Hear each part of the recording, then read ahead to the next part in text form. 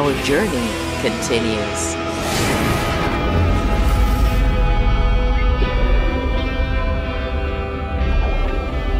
No Man's Sky. I remember when No Man's Sky came out originally. I, like most people, thought the game looked bland and boring as hell. I remember specifically thinking that I would rather down a shot of acid than shoot a laser beam into a rock on a muddy looking planet over and over and over again. But since then, I've been on the sidelines watching, witnessing, seeing No Man's Sky have one of the greatest turnarounds in gaming history, or so that's what everyone is saying. But just recently, I saw a trailer for a massive update called Worlds 1.0, and that trailer just floored me. I felt like every red blood cell in my body just started vibrating at the same time as I watched that trailer, and I knew I was doing myself a disservice by continuing to ignore that game. So I finally picked myself up a copy, and I've been playing it a lot, and I have a lot of thoughts that I want to share with you. I wouldn't really say this video is a review. I'm sure most people know what the game is at this point. This video is just going to be me, some random dude, talking about their experience and giving their opinion on No Man's Sky after playing it for the first time in 2024. So if you're debating jumping in for the first time yourself, you can use this video to see what someone else thinks of it in its current state, being a new player themselves. Or if you're a veteran to this game, if you've already stepped foot on 1 billion planets already, you can use this video to hear what a new player thinks of the game that you're addicted to. But anyway, enough with this introduction, let's talk about No Man's Sky. So, as of making this video, I have a little over 10 hours of playtime in No Man's Sky. I cut myself off completely after the 10-hour mark because I specifically wanted to make a video about my introduction to the game, but depending on how this video performs, I'll make a follow-up video about my next 10 hours of playtime, and then the 10 hours after that, and so on and so on and so forth. But anyway, when you load into No Man's Sky for the first time, you're hit with your standard survival crafting game style tutorial. You wake up on a mysterious planet. You're not quite sure how you got there. You're not quite sure who you are or what you're doing. And the first few tasks will have you learning about the fundamentals of the gameplay. You'll repair your spacesuit, which will allow you to survive on toxic planets. You'll build your multi-tool, which will allow you to gather resources and mine things, and then eventually you can kill things with it. And it's worth noting here that I'm not that well versed in survival crafting games. It's a genre that I've barely scratched the surface of. I've tried a few here and there, and I didn't really vibe with most of them, if I'm being honest with you. But I did play and review Grounded when it came out on the PS5 earlier this year, and I did really like that game. But I say all of this to make a point, and that point is that out of the small amount of games in this genre that I have played, No Man's Sky undoubtedly has the smoothest, simplest, new player friendly gameplay out of them all. The way that you collect resources with your multi-tool is hypnotically simple yet satisfying, but not nearly as satisfying as mining for resources. I'm convinced that if you gave me a day or two, I could reduce a whole planet down to its last atom, Thanos style, and love every single moment of it. My eyes like black and white spirally circles as my heart beats a slow and steady 450 beats per minute. But not only is the core resource gathering super fun and simple to do, but how you then utilize and manage those resources is super streamlined as well. This game obviously has some survival gameplay mechanics as well, but like a lot of other aspects of this game, that too is streamlined and easy to do. You won't be desperately trying to drink water from a dirty old gym sock you find in a ravine in an attempt to not die every 15 minutes, nor will you eat 8 pounds of flesh cooked on a car battery every 30 minutes because your stomach starts growling before your body even has a chance to digest your last meal. The survival mechanics are a lot less annoying here and a lot less all-consuming than a lot of other games in this genre. You don't need to eat or drink. Instead, you need to focus on making sure your spacesuit has enough oxygen or whatever to keep you alive, and that your spaceship has enough fuel to, maneuver from planet to planet. And that's pretty much it in terms of the survival mechanics, at least from what I've discovered so far 10 hours in. And another great thing about this game is that all of the resources that you could possibly need to stay alive are always really close to you, no matter where you are or what planet you're on. You can just scan the environment and all the core resources resources will be right around you somewhere, so you won't be running around aimlessly trying to find what you need most of the time.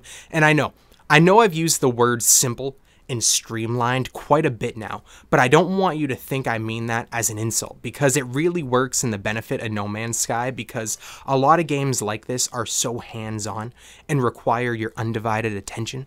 They have your eyes darting around trying to keep track of the weather, your hunger, your thirst, the temperature, and sometimes even enemy players, and there's nothing wrong with that. I know eventually I'm going to find a game like that I really, really love, and I can definitely see the appeal of it, but this game, again, is such a chill experience. It's a game where you can turn your brain off and just vibe out, but simultaneously it feels rewarding. It feels like you're actually accomplishing something. If you've never played this game before, I'm sure that the gameplay that you're seeing right now probably looks boring. It's hard to capture exciting looking gameplay in this game, but trust me, when you're in it, when you're the one doing it, when you're the one clicking the buttons and doing the things, it's just mesmerizing and so peaceful. But anyway, after you learn the core survival mechanics, you're gonna start learning the crafting mechanics. In No Man's Sky, you're gonna be crafting a lot. You'll use resources you collect to craft different components that you use to build spaceship parts and stuff for your spacesuit and multi-tool upgrades, those sort of things. But you can also craft and create bases and buildings. You can put a floor down, then walls around that floor, and then a roof on those walls. And again, just like the survival and resource gathering aspects of No Man's Sky, the base building aspects are also just so damn satisfying. Every time I've been able to build a base in a video game, there's usually a decent amount of frustration that comes along with it. You know how it is. Walls don't line up properly, doors clip the ceiling, colors don't match, or just various other annoying oversights. Now granted, I haven't built that much stuff in No Man's Sky yet, but from what I have experienced, the base building here is just so damn buttery smooth. It's easy to do. The components cost barely any resources, so you're always able to just do it, and pieces snap together with such elegance and ease that it almost builds itself. But what really blows my mind the most about No Man's Sky, the thing that's the biggest feather in this game's cap, which it should be because it's the game's biggest selling point and all of its marketing, is the space travel and the space exploration. It absolutely blew my mind when I got into my spaceship for the first time, flew through the planet's atmosphere, then out into outer space. Then from there, I flew to a different planet in the distance. I entered that planet's atmosphere and I landed, and I got out of my spaceship and I started exploring the planet on foot, all seamlessly, without a single noticeable loading screen. Now, maybe a lot of games do that and have done that for a long time now. Maybe that's old tech. I don't know, but I don't think I've ever personally experienced such smooth transition on such a large scale before. Like, I love Starfield. I know a lot of people didn't like that game as much, and I completely understand why people didn't vibe with that game, but for me, I really, really, really liked it. But now, having experienced No Man's Sky, I can really see how dated Starfield feels in terms of its loading screens and its engines.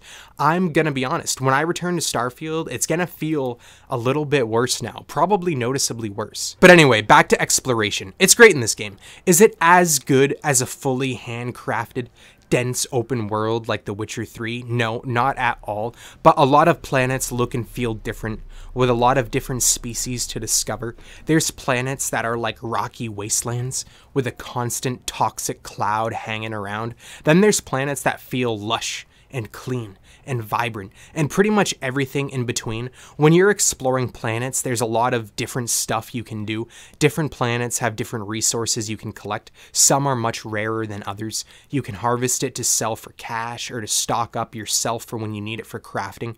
And you can use your multi-tool to dig into the ground and find a cave system, which is just so insane and so fun to do. Down there, you can find ancient relics that you can sell, or just a bunch of other weird shit. Now, I will say, most of this game is procedurally generated, so like I said, a lot of planets do feel different from each other, but from the planets that I've visited so far, there are also a lot of similarities.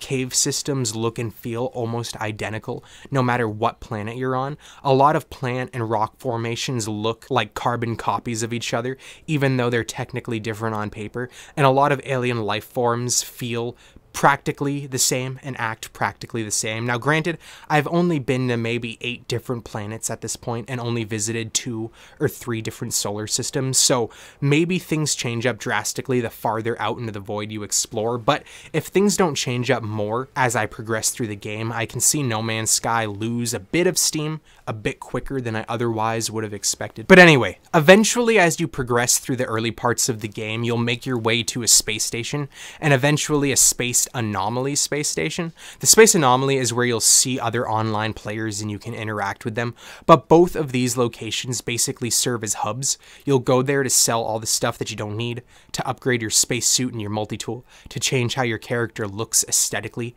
to pick up side quests and busy work, and to buy different blueprints and crafting recipes. Basically, at these locations is where you realize No Man's Sky, in a lot of ways, is also a live service game, and I don't mean that to sound like a negative. I actually think the mechanics are implemented really, really well here. When I was going around talking to the vendors, talking to the people who upgrade my stuff, and comparing what I needed to progress to the actual rewards that you get for completing objectives, I at first thought, man, this game is going to be a grindy grind fest, and in a lot of ways I can tell that's true, but then I actually started doing the math a little bit in my head, and I didn't mind it at all, because it's a grind that I'm genuinely excited to do for a few reasons. The first being, if you couldn't tell already, I really like the core gameplay. As of now, it hasn't gotten old or stale for me, so grinding for actual upgrades just gives me a reason to do what I was already doing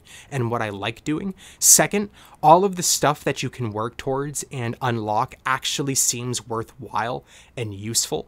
All of the upgrades for your spacesuit, buying new and better weapons and guns and multi-tools. I can't wait to eventually get other vehicles too, like land vehicles. I'm currently saving up for a cooler, more badass spaceship, and of course there's other stuff you can unlock through grinding, like different blueprints for different base building components. You start with your standard floor, wall, ceiling combo, but you can eventually unlock different aesthetics and styles and different features as well, like decorations, storage containers, stairs, and display pieces. I can't wait to eventually create a mega space mansion on some planet somewhere. But how's the story in No Man's Sky? How's the narrative tissue that connects everything?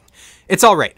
I'm not that far into the story. I did just enough of the story to pretty much finish up the core introduction and the tutorial. I got to the point where the game pretty much says, now go on and make your own path. But it's pretty standard so far. Like I said, you wake up, you don't know who you are, you don't know what's going on. You receive mysterious transmissions from an unknown entity, and you're trying to solve a mystery. That's all I really know so far.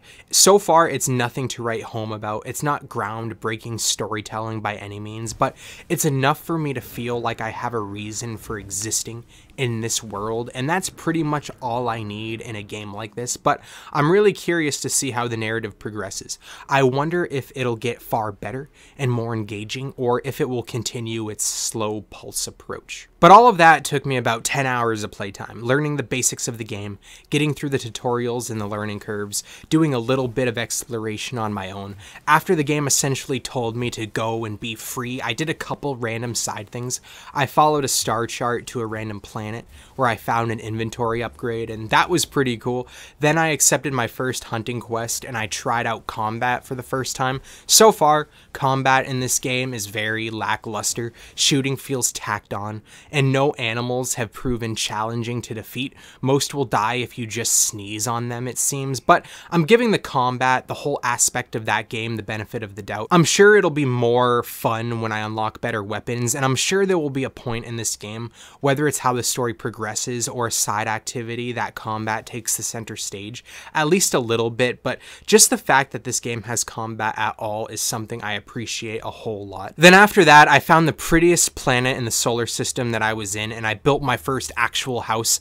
It came out super simple, but it's a start, and I can't wait to make a better one like I already mentioned. But anyway, that's my experience with No Man's Sky so far. And if you start the game in 2024, I'm sure your start will be pretty similar to mine, though I'm now at the point where I feel like I can go anywhere and do anything, and I'm hyped as hell for my next 10 hours. Again, depending on how this video performs, I'll definitely make a part 2 to this video, documenting my next 10 hours of playtime, but that's my experience in No Man's Sky. Have you played it before? If you have, do you like this game?